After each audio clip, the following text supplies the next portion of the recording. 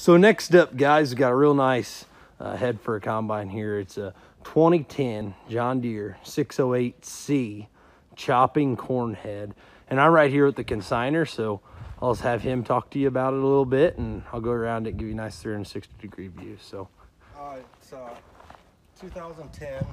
I put it through the John Deere shop last year in 19. It's probably done about 900 acres of corn since then.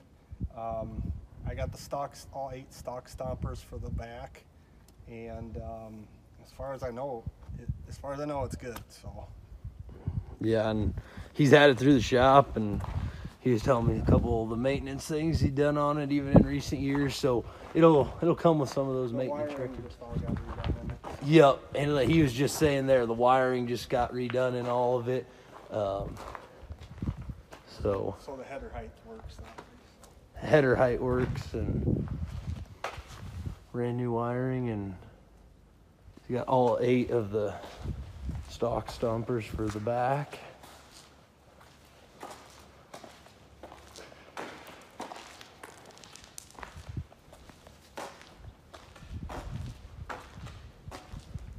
Go around the back here and give you a good view.